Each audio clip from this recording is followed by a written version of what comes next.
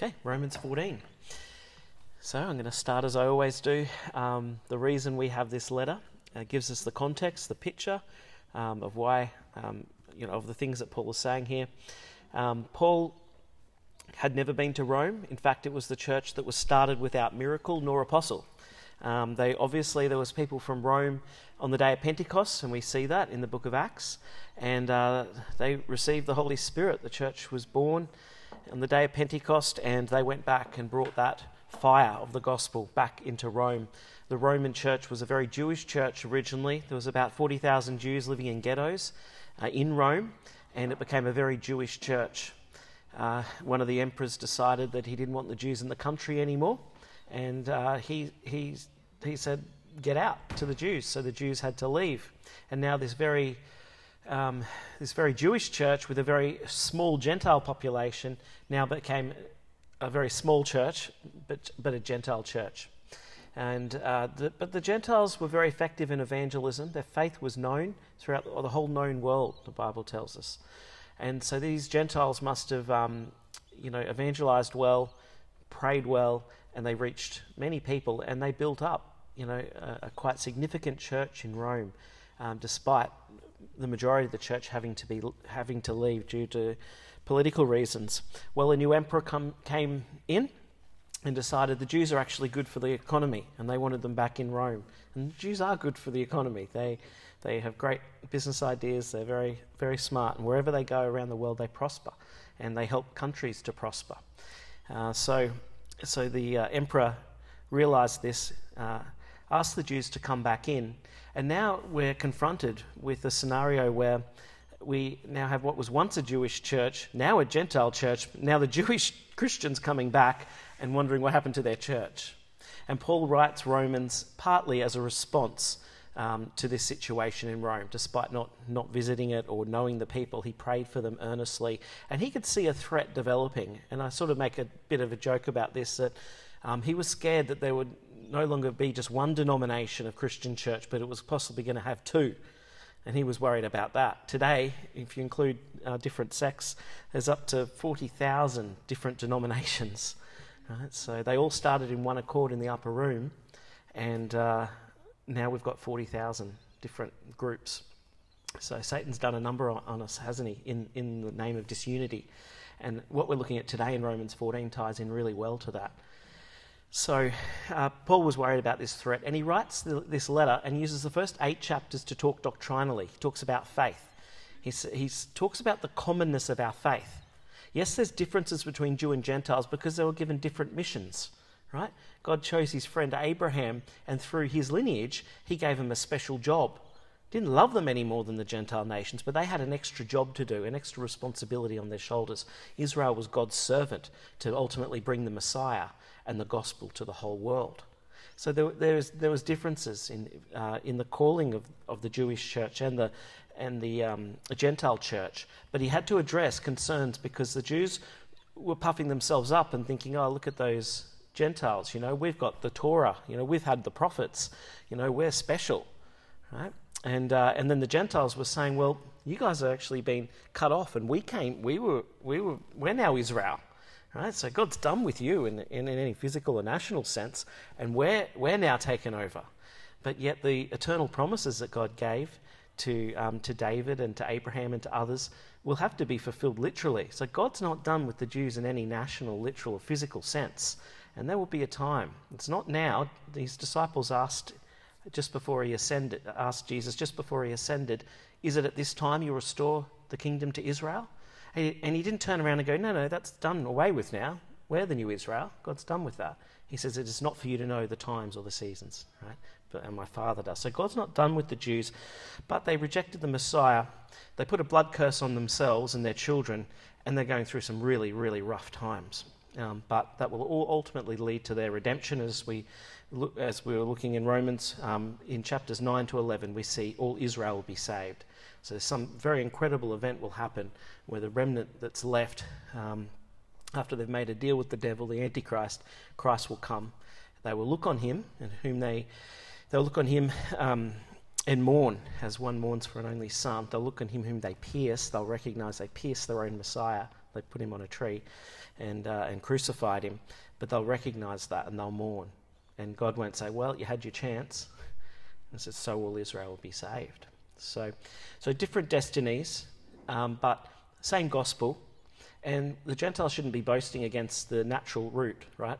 Israel's the natural root with its branches. Shouldn't be saying, hey, we've replaced you. He said, hey, if I could replace the natural branches with you, I could also replace you with those natural branches again. So don't get cocky. That's basically what he's saying there. So this is the context in which Paul's writing this letter. Those first 8 chapters are on faith and doctrine. The next 3 are on the hope of Israel, chapters 9 to 11. And then these last chapters talk about practical living and love. So we have faith, hope, and love, the great 3 themes of Scripture that remain eternally. And the greatest of these is love. And we're in the love section. We've gone through the doctrinal teachings, one Saviour, one way, we're all sinners, all of that. We looked at Israel's future. It's not over yet for those guys, but we're in a certain season now called the Year of the Lord's Favour, which began at Pentecost and will finish around the time of the rapture. And then we have love, which lasts forever. And we're learning how to live in the kingdom of heaven now. God doesn't want us to wait until we're in heaven, citizens of heaven, before we start taking on the characteristics of citizens and ambassadors of this great kingdom. We are to live now. It's to be an example now. And we even promote to jealousy Jewish people by living in the promises of God, living in the kingdom of God now. Paul says you make them jealous when they see that, hang on, you're praying to a Jewish God and you know more about Abraham and David and Moses than us, and you seem to be inheriting blessings in the nations that you go and spread the gospel, right? And you've got a Jewish Messiah.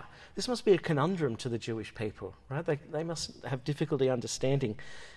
They've got all our blessings and they worship the God of our forefathers. Like, you know, it must be a conundrum. And Paul says it actually brings a jealousy to them that makes them want what we've got.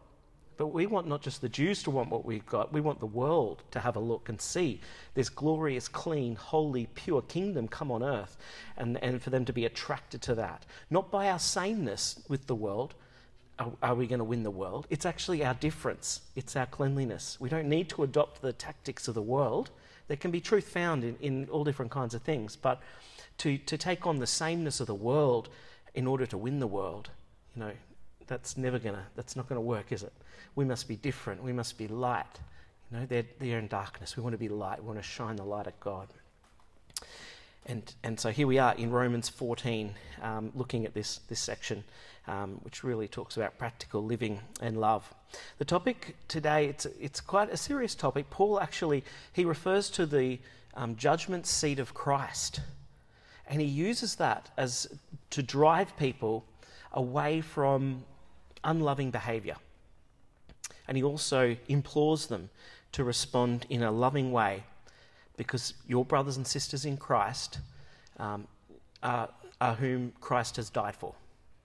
And these are the 2 great, tools that Paul is using here, talking about the judgment seat of Christ and remembering that your brothers and sisters, Jesus has died for them. Those 2 factors should really motivate us to be a loving people.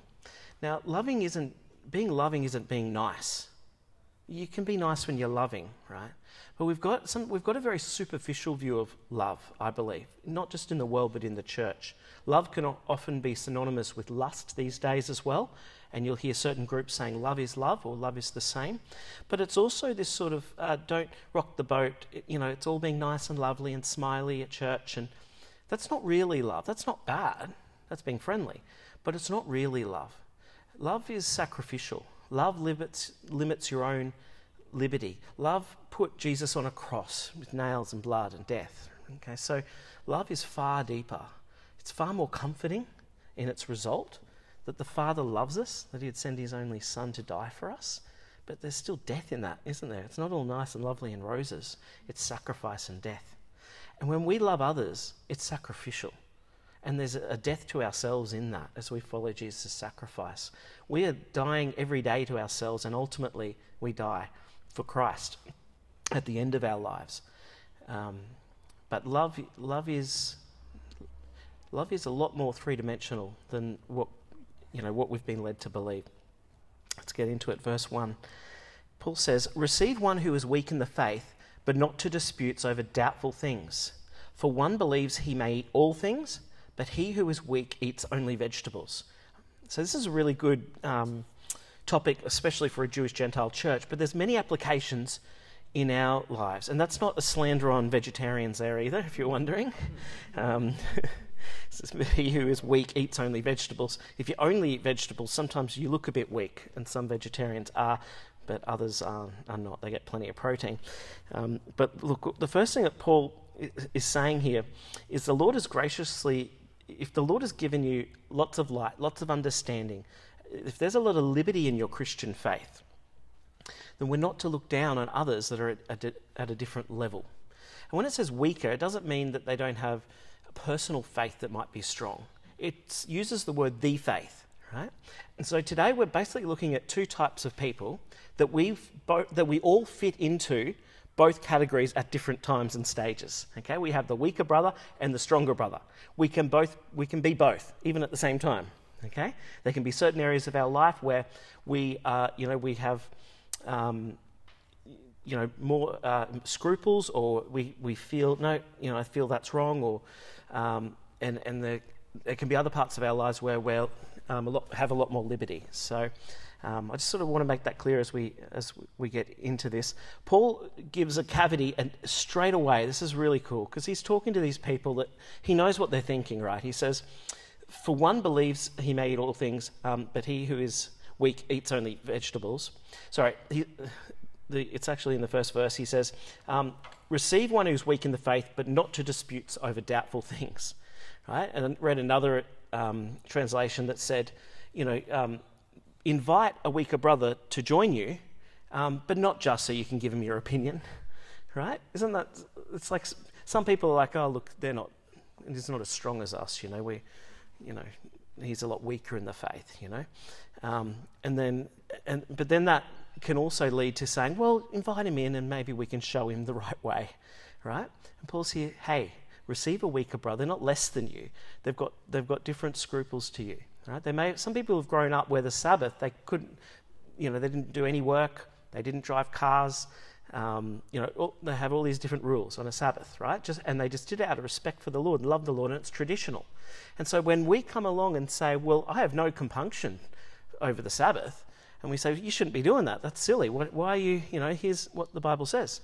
There's a fine line between telling people, hey, look, this is why I believe what I believe, but hey, you've got to be convinced in your own mind. I don't want to lead you into sin, because if you stop doing this, keeping the Sabbath holy, and you're feeling guilty about that actually does become sin for that person. Isn't that incredible? That there's actually a subjective morality as well as an objective morality in the Christian faith. There's something that can be completely normal and natural on itself for a certain person, because they're feeling guilty about it, it actually becomes sin. If we don't obey our consciences in things, even things that are okay, if we're not convinced or fully convinced they're okay, we actually do it to sin. Right? That becomes sin to us. So it's an interesting kind of it's another dimension to the morality here as well. What he's talking about here when he says some can eat all things, but some only eats vegetables. If you think about it in the Jewish context, right, he's really talking about kosher, a certain way food had to be prepared.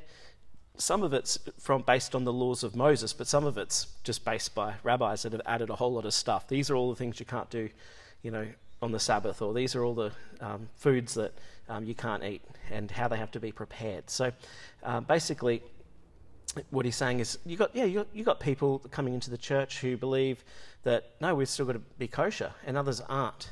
And what he does is he doesn't, like we would do, start going, oh, that's wrong teaching. No, you don't have to eat certain kinds of foods and everything's clean. Look what happened with Peter and his vision, and God said, what I've called clean, don't call unclean. Right? We straight away want to jump on the weaker believer, or the believer that hasn't quite got there yet, or is really trying to honour God in his conscience and he doesn't feel right about it yet. Right? And we want to jump on that person and say, hey, you got liberty, you got freedom, stop observing certain days, stop denying yourself certain foods. Paul doesn't jump on that person. What he actually says is, hey, no, you're the stronger believer. You are stronger, then you need to bear the load of the weaker brother, and you need to curb your own freedoms. Don't eat meat around him if that's going to make him feel grieved. If he feels you're sinning, don't do it. He's wrong. He's thinking you're sinning. And he's not saying, yeah, well, stop thinking he's sinning. He's got liberty. Paul doesn't speak to the weaker believer here. He speaks to the stronger believer. He says, no, it's actually, you are the stronger believer. You are the mature one, right? That's what I say to my children sometimes. I go, Daniel, you're older. You're 5 years older. So, you've got more responsibility, right? Well, that's almost exactly what Paul's saying here.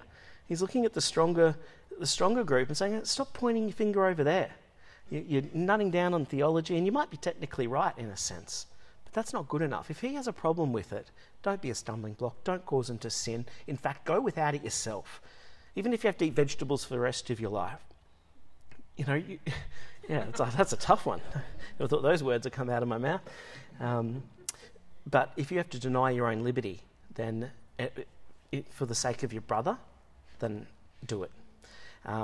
Let's keep going. Paul says, let not him who eats despise him who does not eat. Right? So that's the temptation of the stronger brother, contempt or despising. Right? You think, oh boy, don't they realise that you've got Christian liberty? Look, it's okay. You can watch a little bit of TV, and if you want to have a glass of wine with your meal, that's fine. And if you want to exercise on the Sabbath, that's actually not a crime. Right? There is a temptation for the stronger believer who might be okay with those areas to sort of look down and despise the one and says, look, they're being legalistic, right? But Paul says, let not him who eats despise him who does not eat. And then he talks to the weaker believer here and says, and let not him who does not eat judge him who eats, right? Just because you don't eat, you have a compunction over certain things that the Bible's not clear on, doesn't mean you're wrong, right? There's a lot of Christians that live very loosely and say, well, I've got Christian liberty, right? And we've got to be careful here that we're not some of the people who you would say, oh, they're a weaker believer, they don't agree with celebrating Christmas or Easter and they, or whatever. But it may be that the Lord has said, no, separate yourself from that stuff. That's not from me. And so on these doubtful things, as Paul calls it, we need to give liberty. Our first impulse will be to despise if someone has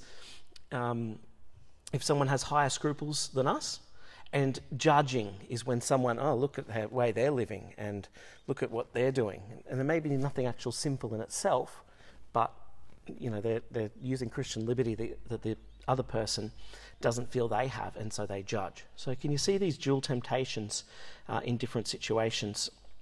So there's two dangers when dealing with doubtful or unclear theology. This is not about plain sin matters, right? This is about stuff that Christians have argued about forever, right? And we need to sometimes just let the other person, be convinced themselves.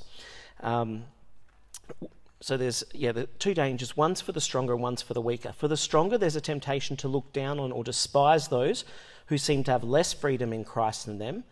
They may have no compunction about the Sabbath or other holy days or about kosher foods, alcohol, etc. For the weaker brother who feels it's wrong to work on the Sabbath or to eat pork or drink alcohol, the temptation is to judge others as not being as enlightened or as holy as them. And they could be right and they could be wrong, but that's not the point. Paul's trying to get it away from the issue. He's trying to get them, it's like two dogs going at a bone. He's saying, look, let's put the bone away and look at how you guys are relating to each other here.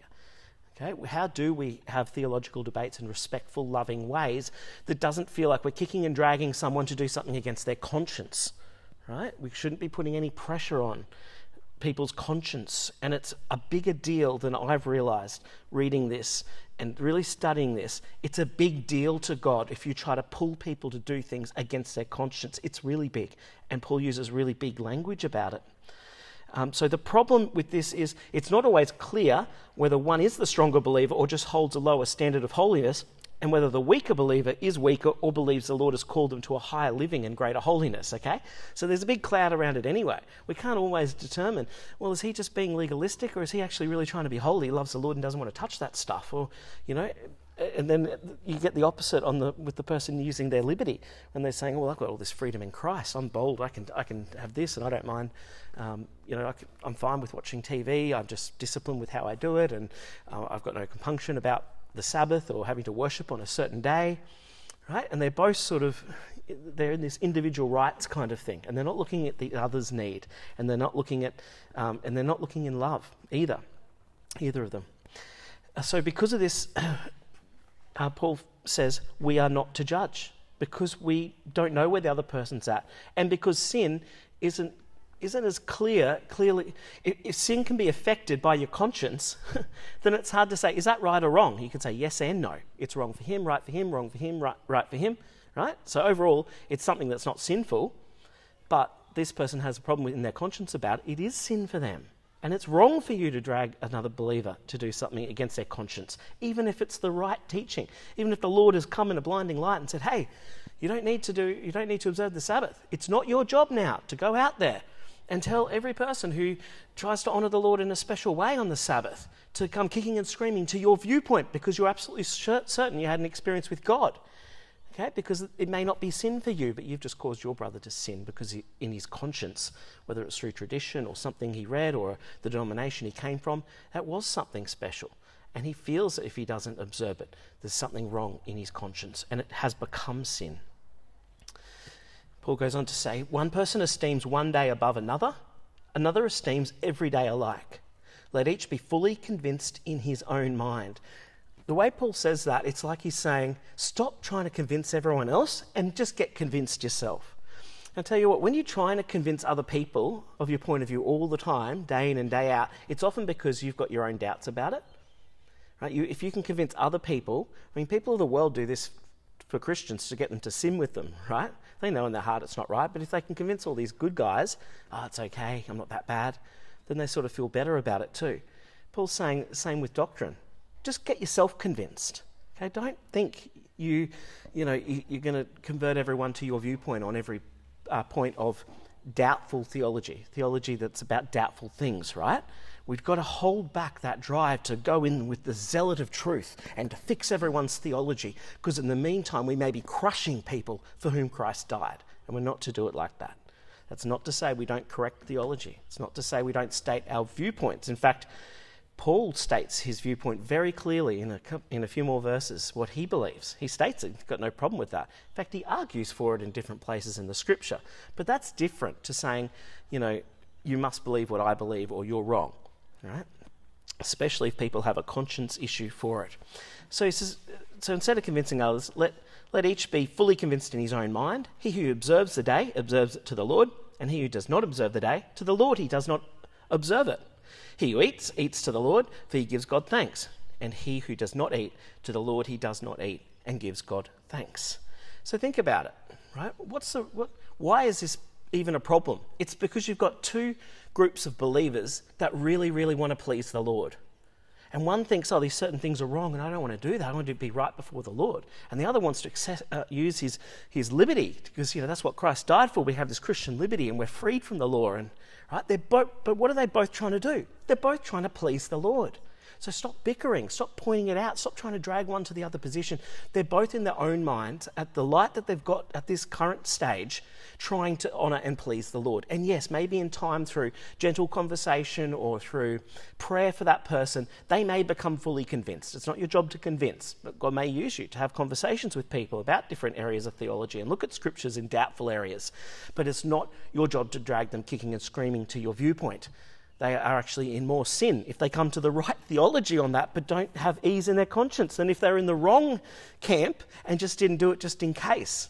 Do you understand that? We can actually be dragging people into sin by getting them to believe the right theology, but at a time when they're not ready to accept it and therefore sin against their own conscience. Verse 7, he goes on to say, "For none of us lives to himself, and no one dies to himself." Paul is now bringing in Christ into all this. Let's have a think about this. You're down in the mud playing at these little issues about food and days and dates, and you're really wanting everyone, trying to fix everyone's... Let's just settle down here. Your whole life is Jesus's. It's not about you. It's not about what you want, right? For if we live to the Lord, and if we die to the Lord. Therefore, whether we live or die, we are the Lord's. For to this end Christ died and rose and lived again, that he might be Lord of both the dead and the living.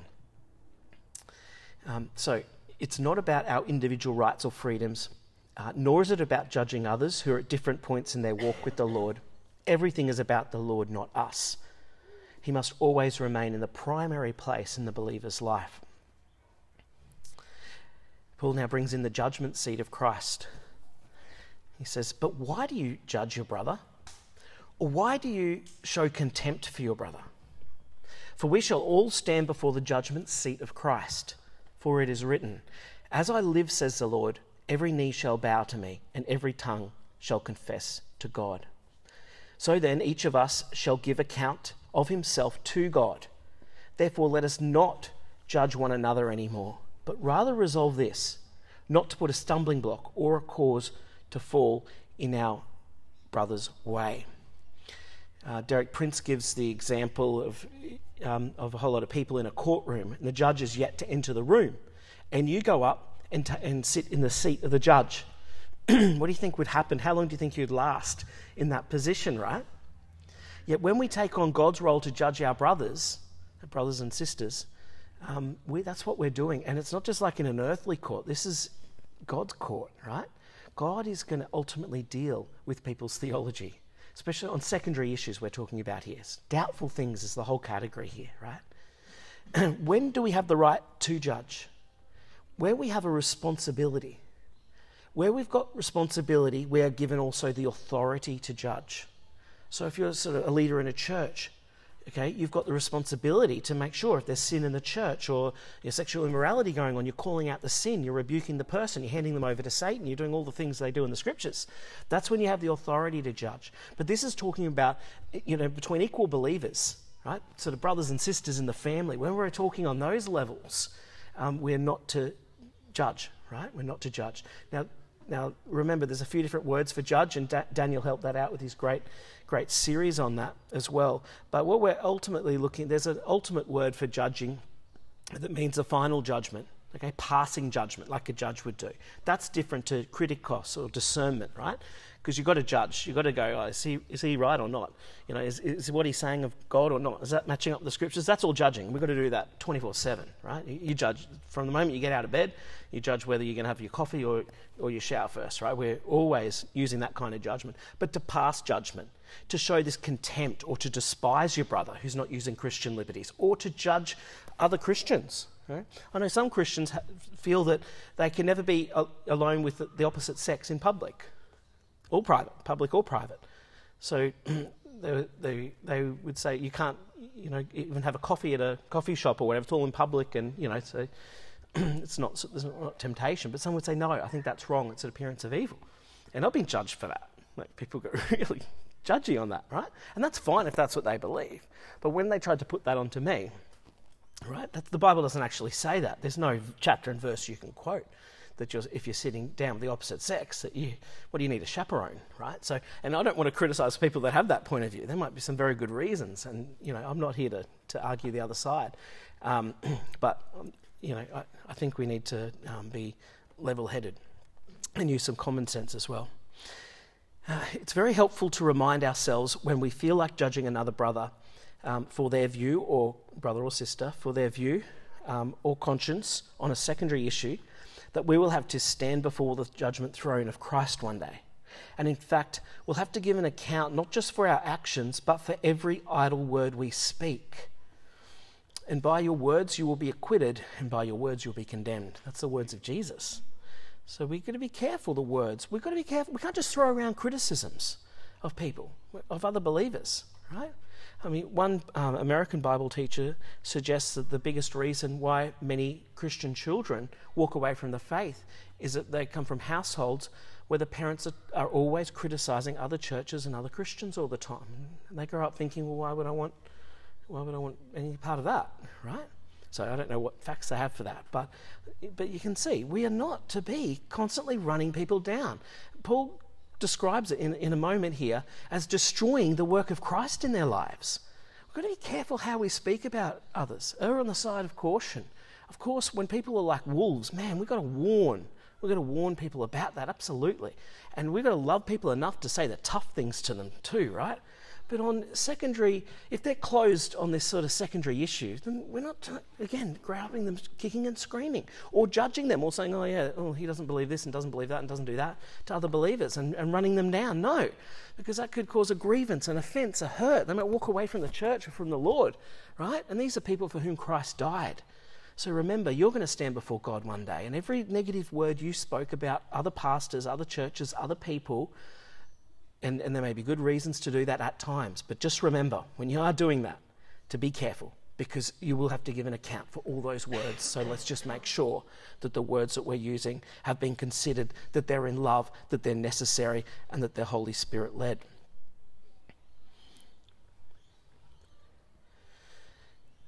Okay, verse 14. I know and am convinced by the Lord Jesus that there is nothing unclean of itself. So Paul states his opinion right away. He's saying, hey, on this whole thing about whether, food can be clean or unclean, whether it's kosher or not, I'm clear. I know and am convinced by the Lord Jesus. So it's a pretty strong statement. He's clearly stating what he believes. He's not entering into contention about doubtful things, but he's clearly stating in a very strong way, I know and am convinced. Who by the Lord Jesus Christ. By the Lord Jesus Christ, I know and am convinced that there's nothing unclean of itself. Then he goes on to say, but to him who considers anything to be unclean, to him it is unclean. If people have this problem with eating various kinds of foods, maybe it's a Jewish believer, that's a Jewish man that's just become a Christian, right? And they've never eaten pork or bacon, I heard a story, a man, the first time he decided to eat bacon, now he was a Christian, didn't have those compunctions, he sort of closed his eyes and chewed the bacon, wondering if he was going to be struck by something. But this kind of tradition and programming, like people, we grow up, our upbringing, it really determines a lot of this stuff. Some people couldn't have a sip of alcohol without feeling I've sinned against the Lord God Almighty, right? And it's not for us to come into some big theological argument with them in order to drag them kicking and screaming to do something that they have it's been really ingrained in them, right? Cultural, traditional upbringing. These are the things that Paul's talking about.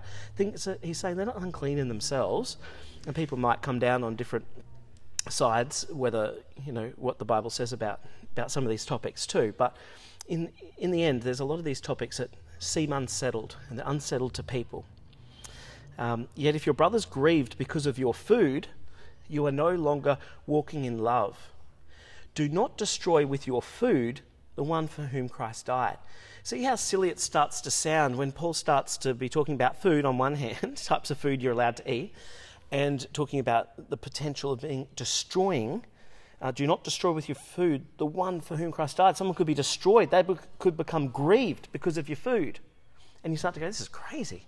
If people are going to get destroyed because of what I'm eating around them, I'm not going to have pork or bacon or anything. I'm going to make sure I'm not just catering for the person that doesn't want pork or bacon.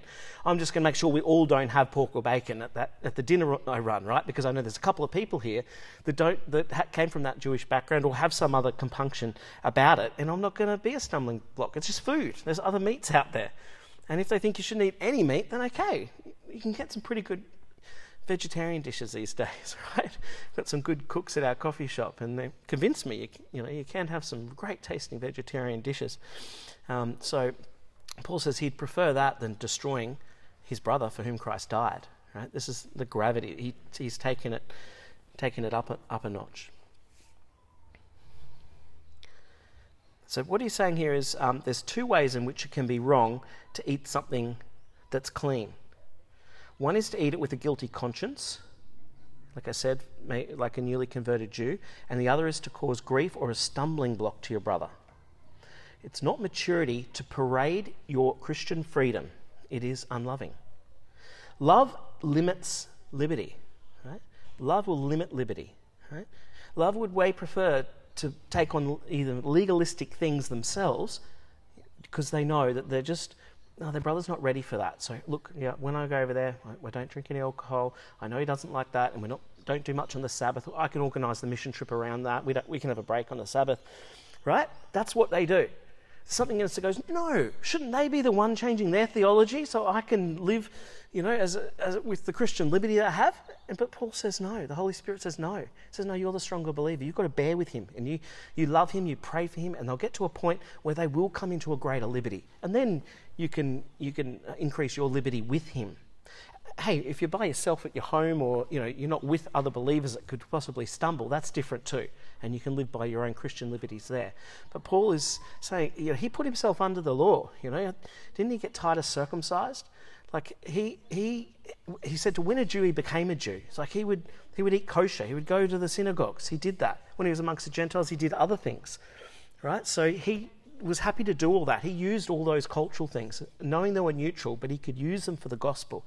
He knew he could act in love, right? For his fellow believers who didn't get it quite yet. They'd only been, Jewish Christians for not very long, and they've got this Jewish history forever. And he knew that he could just go, that's fine, I can give up that right, I can give up that, I don't have to eat meat, I can do this, I can do that. And that way, I won't spoil any of these Christians. I won't put a stumbling block or an offence in their lives. We won't give them something to accept that they just can't right now. But they may be able to down the track, right? That's what Paul's doing here.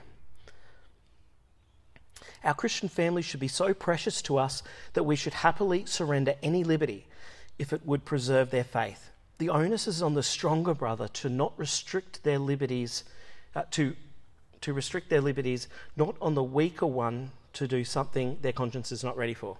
I said that a bit confusingly, but I think you get the point, right? It's the one who has the liberty should be restricting his liberties until the weaker one has a strong enough conscience to be able to not sin when they participate in that.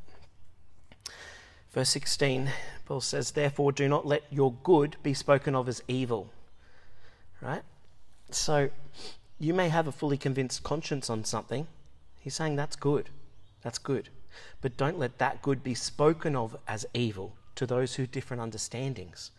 Do you understand that? If you're out and you're trying to witness to Jewish people and you just, you have a pig on a spit and, and they're going to think, they're going to think, man, this guy is so far gone, right? Why would you do that? Oh, I'm exercising my liberty. I'm showing them. They'll get jealous because bacon smells great, right? No, that's not the kind of jealousy Paul is referring to when he says making people jealous.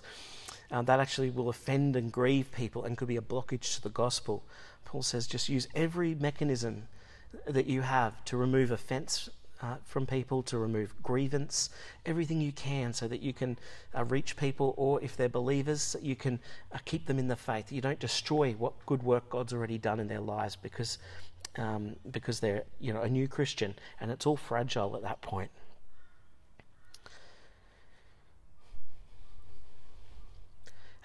So therefore do not let your good be spoken of as evil, for the kingdom of God is not eating and drinking, but righteousness and peace and joy in the Holy Spirit. For he who serves Christ in these things is acceptable to God and approved by men. So Paul's contrasting again, saying, look, it's not about eating and drinking, guys. Christianity, where'd you get messed up with that? Why are you guys fighting over this kind of stuff, or whether it's observing days or whatnot? Just, look, leave those doubtful things alone for now, right? The kingdom of God is actually about righteousness, peace, and joy in the Holy Spirit. And in fact, you can't get peace or joy without righteousness first. That's why the order's important there. There's no rest for the wicked. There's no peace for the wicked. Okay, so the kingdom of God is about holiness. It's holy living, being right. Righteousness generally refers to our relationships with others. Godliness or holiness is generally a vertical relationship between us and the Lord. So being righteous is having those right relationships with others. Being, do not murder, do not covet, do not lie. This hurts other people, right? And then we've got the vertical commands where do not have any other gods, idols, and the others that refer to our relationship with the Lord. So he's saying righteousness, peace. Peace is so important. The world can never have peace. We're the only ones with a shot, and the Prince of Peace is coming to set up a kingdom of peace. But in the meantime, we want to live as citizens of the kingdom. I wonder if we value the peace enough. Peace between brothers and sisters in Christ. We may be quick to rebuke, quick to turn, quick to fight, quick to grab our own rights. We may do it all in the name of theology and a good cause, but blessed are the peacemakers, aren't they? Right? Bringing peace, bringing down the tone of an argument, not breaking the peace. This is something highly valuable. This is what the kingdom of God's about. First, righteousness, right relationships with others, do no harm, love does no harm, peace, and then out of that comes joy, the joy of the Lord. And our primary joy is in fellowship together. Right? The word fellowship means sharing Christ together. It was a word coined for Christian use. Fellowship, it's sharing Christ together. And that's where our joy comes from, right? And the joy of the Lord's our strength. Rather put things in perspective. The kingdom of God is not about food, drink, or calendars. It is about righteousness, peace, and joy. And these things are acceptable to God and approved by man. There's no controversy in the body of Christ. Look, he believes in peace, and I'm more for war. He's for righteousness. I'm for ungodly sinful living. Right? There's no. He's for joy. I'm for mourning or depression. Right? These things are accepted by God and approved by men. They're uncontroversial characteristics of the kingdom of heaven. Therefore is a very important word in the scriptures. If you get a therefore, you want to find out what it's there for. So he's saying, based on everything that's said beforehand about the kingdom of God, about the judgment seat of Christ, about potentially destroying a brother because you want to fix their theology. It says, therefore let us pursue the things which make for peace and the things by which one may edify another. Do not destroy the work of God for the sake of food. All things indeed are pure. Again, Paul states his own belief. He didn't believe in kosher anymore. Right? Peter had the vision when he was in Copper, and God opened up a blanket, a tarp, some description, with different animals and said, kill and eat. And there was unclean animals there. And he's saying, Peter was about to go in Acts 10 to Cornelius' house, and the first Gentiles were going to be converted. He would have been probably having lunch at their house. There was probably going to be some pork on the table. So God is preparing him and saying, hey, what I've called clean, do not call unclean. And he told him a number of times, kill and eat, and that had to have a big adjustment. But who did it? Who fixed Peter's theology there? God did. Okay? Let each man be fully convinced in his own mind. In fact, Paul said, I know and am convinced by the Lord Jesus Christ, not by Peter the Apostle or Titus, or he said, by the Lord Jesus Christ. And this is primarily, we need sometimes the Lord to reveal things to us and to fix up those traditions, biases and cultural things that we've come out of in order to have that Christian liberty and for it no longer to be a sin in those areas. So do not destroy the work of God for the sake of food. All things indeed are pure, but it is evil for the man who eats with offence. It is good neither to eat meat, nor drink wine, nor do anything by which your brother stumbles, or is offended, or is made weak. We've got this offence culture these days, don't we? Sometimes there's grounds for, like we want to go, well, it's their fault. You can't give offence, you can only take it. And I love that line because people get really offended at what the gospel and about what Christians say about marriage and various things, right? And you've got to have a good argument back for that stuff because you're trying to win them away from their bad theology, I guess.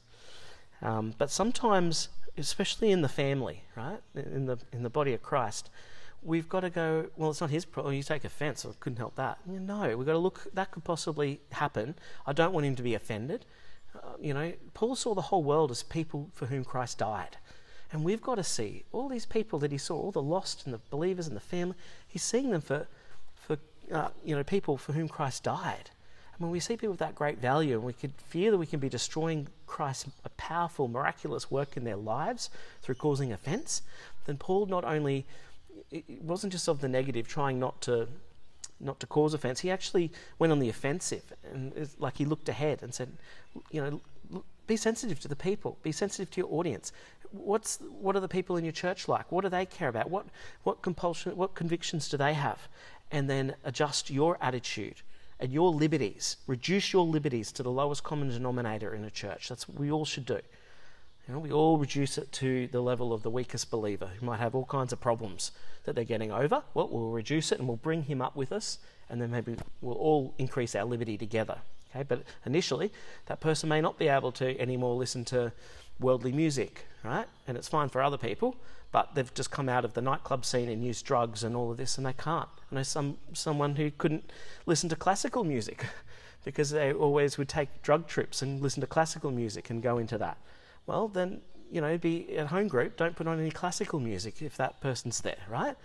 It's not being legalistic, it's called being loving. It's restricting yourself voluntarily out of love to that believer so he doesn't get harmed, so the work of Christ isn't destroyed in his life in any way. And I pose this question: why should I be restricting my Christian liberties for someone that's being legalistic? The answer is because in Christ's kingdom, it's not for the strong to devour the weak. It's not survival of the fittest or might is right. It's the responsibility of the stronger brother or sister to uphold the weak.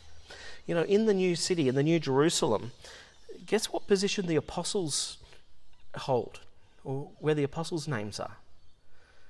Right? The apostles aren't at the top of the gates. They're in the foundations. Right? Apostle, another word for sent one or leader, right? In a not thinking of the capital A sense, but that it wasn't about downward authority, right? Putting things on people and getting them to do. It's actually, the apostle is actually, if you ever look at those hierarchy, like pyramids, you got like the boss, and then there's 2 people under them and 5 people under them, and right. It's upside down pyramid, right? And the apostle is bearing the whole church on his back. He's got leaders on his, and they've got leaders on them, right? It's actually the opposite. He lays down his life just like Christ did. Okay? No man was his master, but he was the servant of all. That's the difference when it's voluntary. And that's what, if you're a leader, or we're all leaders when we're dealing with a younger Christian, or we're discipling someone, right? Then we are leaders at that time. And it's not to sort of tell them, you know, how it all works and then they're sort of like your little underling and run around doing what you ask, right? You're to bear them up and their weaknesses. And if they're not ready for something, then you're to take that blow. You know, you're meeting with them and you can't eat meat or burgers or whatever it is because they've got a problem with that. They're just still coming out of whatever they used to be involved in, right? That's what we're meant to do. The foundation stones are where the apostles' names are written in the New Jerusalem because they are underneath everyone holding everything up, right? And who's the chief cornerstone? Christ. Right? He's a chief cornerstone. He's undergirding the entire foundations of the building. He's the ultimate servant, and we follow his example, not to lord our liberties over people, but to give them up in love so the weaker brother can not have their faith destroyed. Okay, and let's finish with the last 2 verses here. Do you have faith? Have it to yourself before God.